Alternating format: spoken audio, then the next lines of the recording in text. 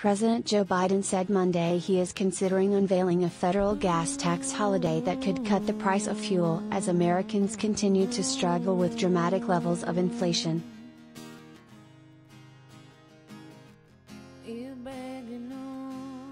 I hope I have a decision based on the data I'm looking for by the end of the week, the president told reporters in Delaware, saying he was considering the proposal.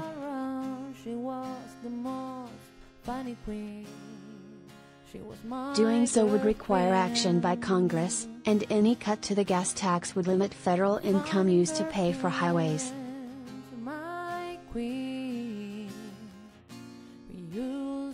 The gas tax is currently 18.4 cents a gallon, and suspending it would help lower the price at the pump, which sat at $4.98 a gallon on average nationwide on Monday.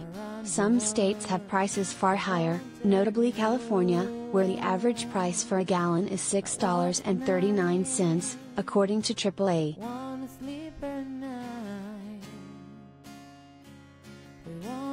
Those prices are slightly lower than the more than $5 per gallon average earlier this month, but are an uncomfortable increase for millions of Americans reckoning with surging rent and food prices.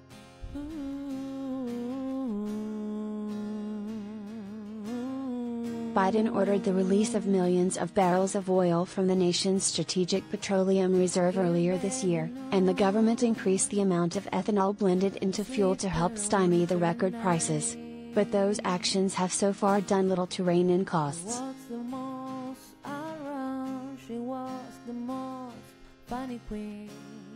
The White House has pointed to Russia's ongoing war in Ukraine as a key driver of the runaway prices. But Biden has also lambasted oil companies for failing to help defray costs, noting such businesses have raked in billions in profits during the crisis.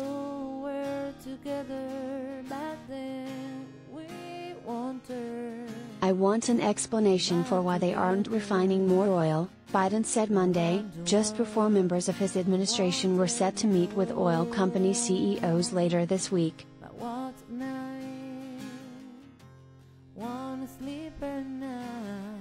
It's unclear how long a potential gas tax holiday could last, and some top Democrats have voiced opposition for one in the past. House Speaker Nancy Pelosi, Democrat California, has said the issue isn't off the table, but said it was merely good PR in April, adding there was no guarantee that the reduction in the federal tax would be passed on to the consumer.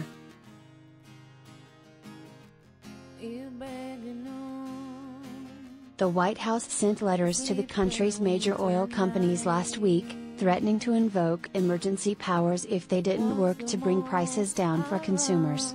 Fuel companies, however, appear unmoved. She was my girlfriend.